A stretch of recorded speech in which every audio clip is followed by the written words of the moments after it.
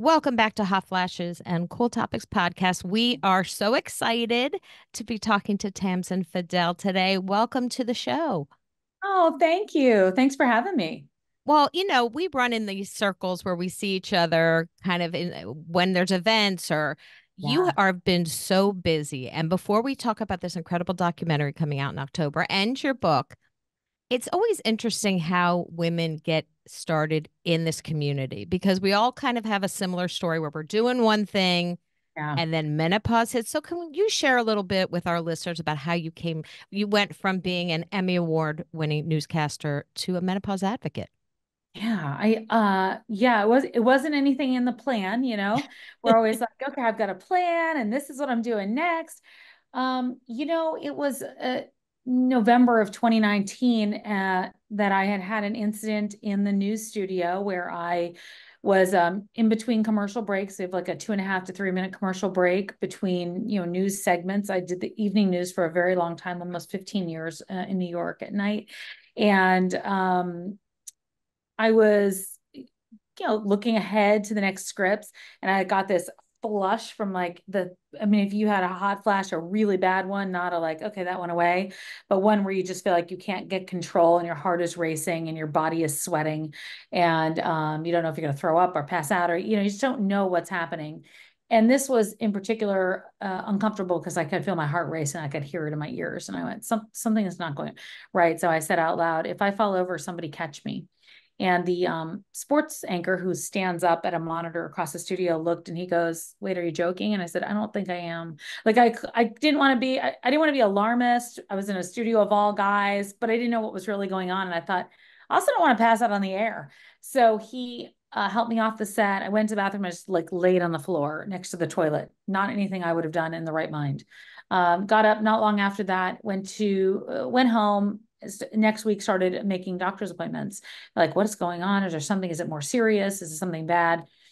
And if I had thought back, which I did eventually think back and go, okay, you've gained some weight, your sleep is crap, but maybe that's because of stress.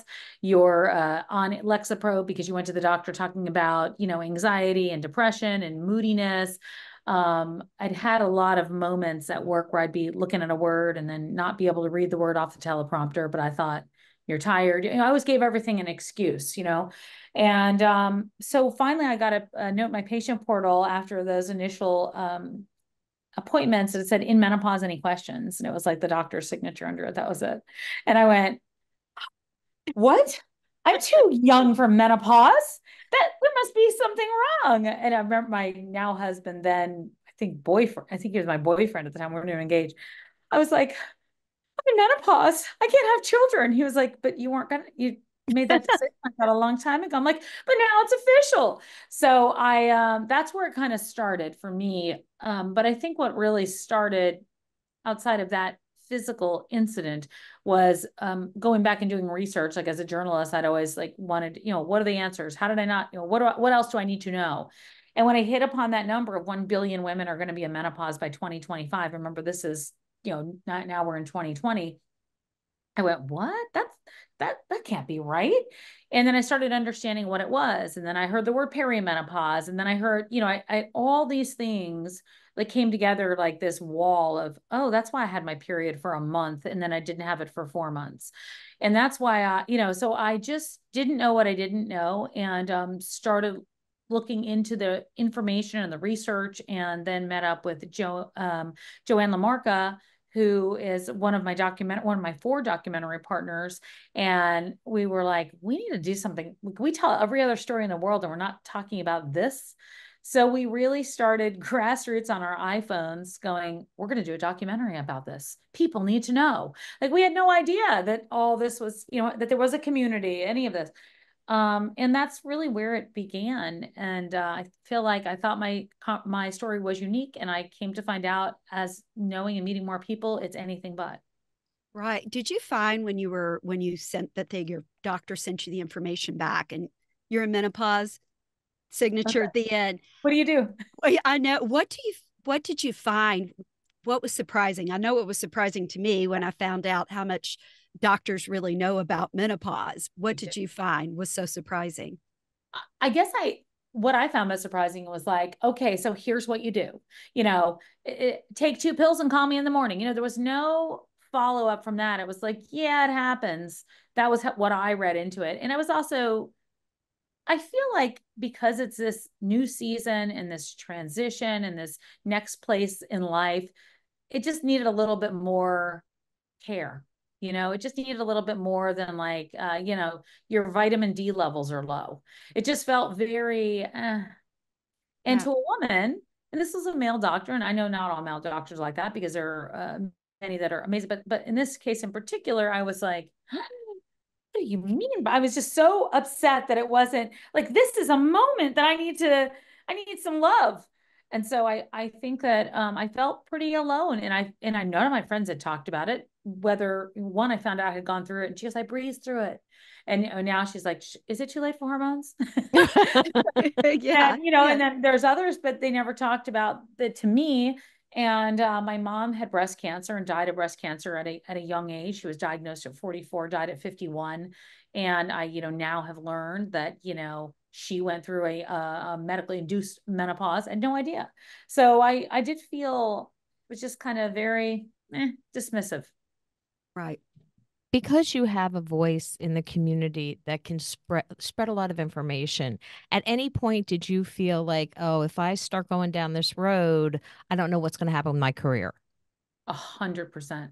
I'm so glad you asked me that, actually, because I don't think that we always give that as much spotlight as it needs to be, because we're all talking about it and we feel good talking about it because we're talking about it with each other. But the truth is that if you walk into most workplaces, sometimes they make you feel like you're lucky to be there. Sometimes you work really hard to get where you've gotten. Sometimes you're trying to hold on because you're worried about age, you're worried about your sex, you're worried about your experience, whatever it is. And to add this on top of it, made me worry that I was going to go out there and say something and then risk being found out that I was 49 or 50, that I was, in menopause, and that it symbolizes so many things that we want it to not symbolize anymore. And we want to rewrite this narrative, but I know it's going to take a long time, and it's going to take voices making more and more noise. But I did worry about it. And it was why I actually started talking about it on social media over on TikTok. TikTok was my dirty little secret. I was like, I'm going to go there because I don't know a lot of people from work, but I know there's a lot of people there. And that was where I started kind of reading those symptoms. I had read something that said there's 34 symptoms or whatever symptom. And I literally read them off of a teleprompter app on my phone. There's an app that is like a teleprompter. You can just read them. That's all I did. And I just remember thinking, like, I want people to see it, but I don't know if I want everybody to see it that I know. Once I did that, and once I realized that there was this, this kind of swell happening, and then I posted on Instagram. Instagram's where I got very nervous because it was people that I knew. And some people, one woman in particular said, like, what are you doing? That is not sexy. Like, that's not gonna bode well for you in a career that worships youth. But I felt like the conversation was important enough that I kept pressing forward, and wow, am I glad I did. But yeah, it didn't come without its bit of fear, for sure.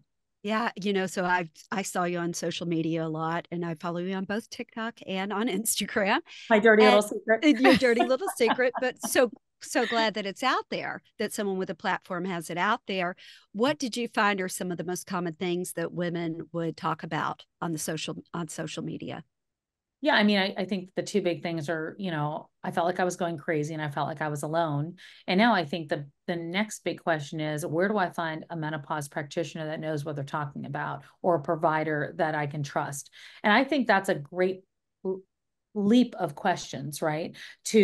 Because I think that means that people are getting informed. And not only are they getting informed, but now they're doing the next thing, is advocating for themselves. Because I think it's awful to put the onus on us to have to advocate for ourselves, but there is no choice. And so it is why I keep pushing for it, why all of us keep pushing for that. And it's so necessary. But I hope that a day comes, and part of my reasoning behind the documentary is that we can educate people faster, on a bigger, bigger groups on a quicker basis, because we not only have to educate women, we have to educate the doctors, we have to educate the schools, we have to educate the hospitals, we have to educate men. And so we have and politicians and the people that control the purse strings. So I think that we have a lot of work to do, but I want women to feel like they have control and they're not waiting for everybody else to tell them what to do. So let's talk about the purse strings a little bit. The M Factor, it's coming out October 17th. We are so excited. We saw a little preview on social media and some of just women we have had, experts we've had on the show, and so many more. And we cannot wait to see it. But did you approach companies and be like, hey, we're doing a menopause documentary. Would you like to fund it? What was the response? A lot of companies. We did a lot of the self-funding, and we haven't talked too much about it, but yeah, we did that because it was that important to us. But we had different response. We had response like, yeah, I don't know if that's big enough. I don't know if that's a big enough topic. I don't know if that's a topic for us. I don't, that's not where we're putting our money right now. And so I think I felt, I will say that was discouraging in some ways. But when we got the green light that we had a place for it to air and a place for it to be seen, then we said, like, it doesn't matter what we're doing. We're all throwing everything we have into this in terms of, sweat and lots of sweat and finances and making sure it happens. And so we really were so lucky that we had experts that came forward that gave their time. We had women that came forward and shared their story. We had, I work with 4 women, and it's just been this. I was sad. I was excited when I got the final version 2 days ago, and then I was sad because I'm like, oh no, it's such an, and now we're going into the screenings and stuff. So I know it's not over, but we've been like, it's been this little baby, that we've been really working on and making sure that every frame is perfect and making sure that it's not about jokes and it's about education. And that was really important to us. And it did change from where we were at the beginning. At the beginning we were like, we'll do some movie clips and we'll do some this and we'll do some that. And then we went, you know what we're going to do? We're going to spend the time that we have for this film and we are going to educate. And we are going to talk about the things that women need to see in one location and be able to talk about. So then when they see it, they can go have those conversations amongst themselves. So that was really important to us. And it was exciting to see that change. What did you find the most surprising about the whole thing? Did you learn? I know you learned, but what did you find that was so surprising when doing this? Yeah, that's a good question. I think what I found, the misinformation that we all know about with the 2002 study, I knew that, and I knew that kind of the top line of that, but I don't think I really understood how deep it went in terms of, we have doctors in there that were practicing during that time and got those phone calls to their offices with women screaming at them. We have experts that were just finishing medical school during that time or just entering medical school. So it's been interesting to see the different ways it affected it, but it affected everybody. And then I think that was a surprising part to me because I realized how many layers deep it went. And I, as somebody who's been in the media for such a long time, feel like the media did such a disservice to not make sure that those same headlines were corrected. So that's one thing. And I guess the other part, was really understanding sex and understanding what, the things that can be done to help, and that we don't just have to shrug and say like, well, that's just kind of how we are. And that we're really working toward that next area of understanding and testosterone and, and the women who spend day and night trying to make a difference and make those changes and educate. And I thought it was really good. And we just, like I said, saw a quick preview, but that you had not only experts, but you had women going through it, because it seems in our community, the strongest conversations are between women, are just sitting at a table having a cup of coffee, but those can really change the trajectory. What are your hopes for this film? It's on PBS, which is great, so anyone can go see it. But what are your hopes for this film? What do you hope for it to accomplish? I hope the film makes women feel like they're not alone in that they have control, and there's somebody out there that can help them, and now we've got to get them to that person. I hope it matches them with a doctor, that they feel like they can find a doctor. I feel like that we shatter the silence. I feel like it becomes a movement. I mean, I know that we're seeing that in so many ways, but we didn't want it to just be a film, one and done. We really wanted to create a movement, so that when women are coming to see it, that's why when we license it out, we say licensing, but we're giving it to different groups that want to host a screening. So they'll be able to say, okay, I've got 25 people that want to see this, or we're going to put together, one of the doctors, Dr. Kelly Casperson, is putting together an auditorium of women to bring this together. So that gives me chills. But it lets me know that that's how we move that needle, so that if somebody isn't on social media or isn't watching TV, but may watch it online, or may be willing to go to a theater with their friends and see it, that we're moving this message forward, because we reach people in all different ways. We reach people by podcast, we reach them by social, we reach them all over the place. And I want to make sure that, we're doing our part with this. So that's why we have it in so many different areas. And it's not just, hope you catch it once. So it'll be, you'll check your listing for, depending on the city you live in, it'll be on pbs.org. And then we'll also be able to license it out for the screening. So we've gotten a tremendous response from women all over the world, actually. And yeah, so it's exciting to see, but it also tells me the hunger for it, the hunger for that information. Right. That's what I was going to ask you. Do you have some confirmed areas where it's going to be shown? Confirmed areas where it's going to be shown on air, or I mean, a screening. Like, screening. Nashville for sure. Yeah, like Nashville. Curious. Yes. Nashville. We're doing a couple in New York. LA is being scheduled right now. Kelly's is in Washington. But we're going to put a list on the website for any of them that are public screenings, and then we're asking people to do the same, like within their immediate group. And but we're going to try to hit ourselves. I think we're doing a 10 or 15 city tour ourselves, and then we have like over 100 screenings that people are reaching out for, asking to do their own screenings. So yeah, that's amazing. That's really exciting. Yeah, so if someone's interested, I mean, you all know, but if you're interested in doing a screening, let us know. We'll send you the information. It's a really like a quick form to fill out, but it's just basically, we don't want it to pop up on YouTube or somewhere, so we just have to, have that in place. But otherwise, we will send that so people can watch it and, and share it and have that conversation afterwards. There's like a kit in there that allows you to have conversation starters and ask questions of each other. So you'll get all of that. It's like a toolkit. But we just want to be able to help further the conversation for people within their own, wherever they're going to have it, a theater or a community center, libraries are having them. So yeah, we're excited. Real excited. That's so exciting. And when you're with a group of similar people that have just the same interest, they are involved, then I don't know, it just, the shared experience with other people really makes it exciting. Beyond. So, and I think that's what, we go back to the storytelling aspect of it, that you all know really moves that needle. And I think that's where we have people bring things up that they feel they don't have anyone to talk to about it, or they feel like it's just them, or they feel awkward about it. And that's what I try to do on social media, is make it a safe space for people to be able to talk about those kind of things, because I don't know that we have very many of those, right? And we have to create them. Right. Were you completely shocked when you started getting hundreds of thousands of followers on Instagram, on TikTok? Yeah, I'm still shocked by it.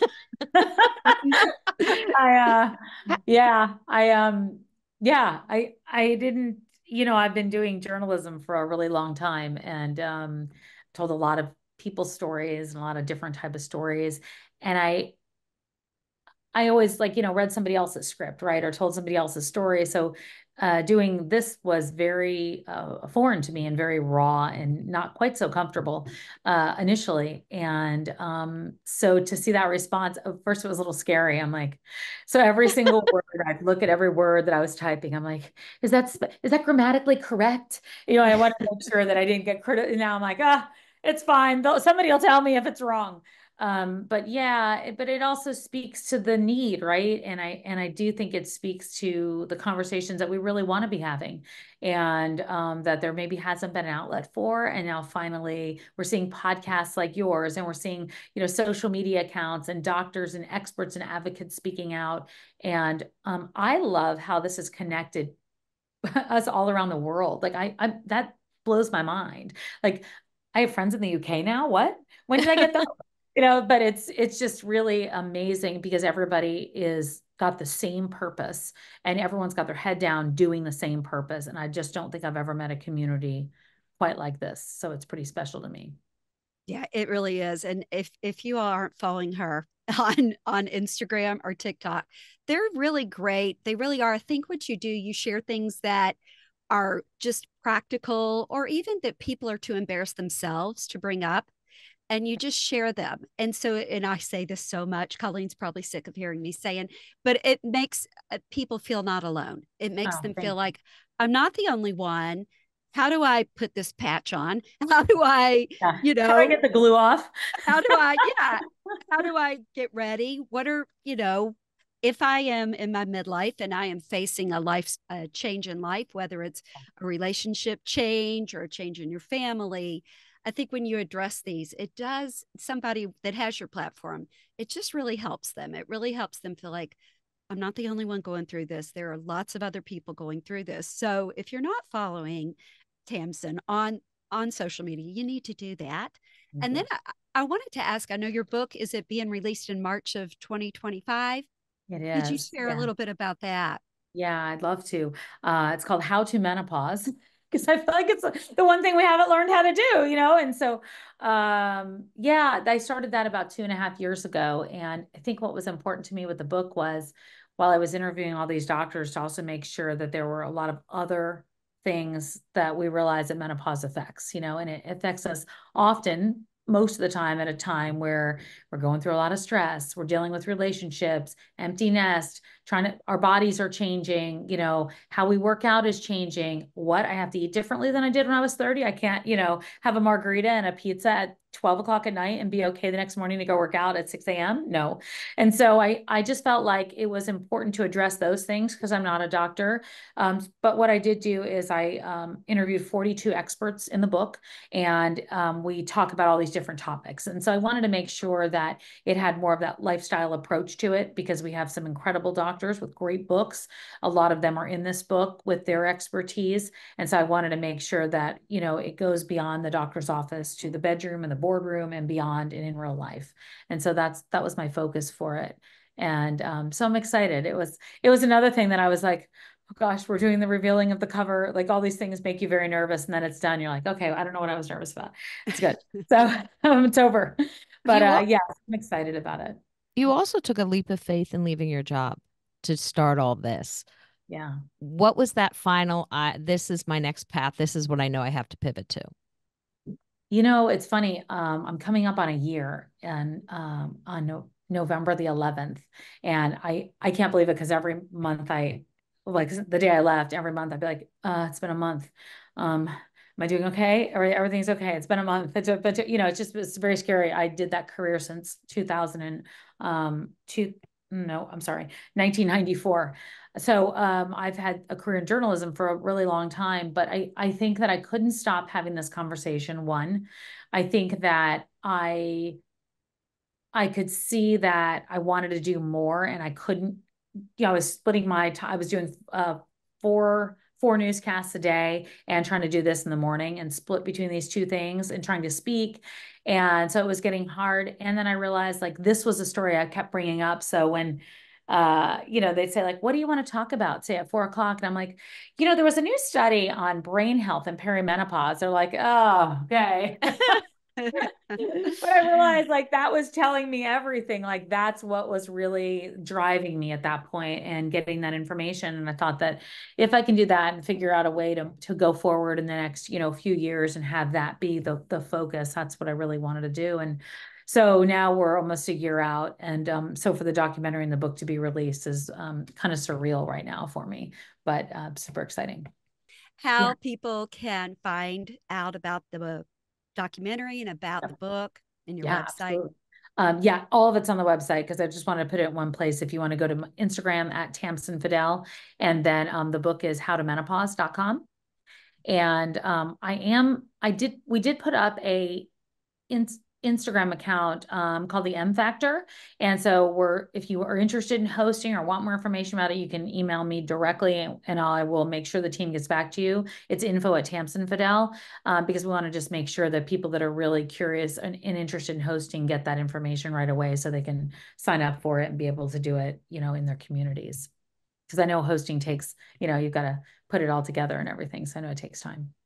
Thank you so much, Tamsen. And the next one needs to be on post-menopause because we are finding that the conversation is now starting to gear towards what happens after all this. So I think the next documentary should be post-M Well, I agree Factor. with you on that. I agree with you on that because I think that that's what I was talking about with the book. It just needed to go to the next place because I felt like I had all this information and now I'm here and I didn't want it to be like, and it's really hard. And so the book is like about reinvention and relationships. And so I agree with you on that. So maybe we need that conversation. We'll Absolutely. talk offline. There's a Well, lot. exactly. There's a lot. Yeah. And we'll have to have you back on, please, when the book Oh, I comes would out. love it. I look forward to seeing you in Nashville. I know it'll Yes. be great. Yes. Thank you so much for coming on today. Thanks for having me.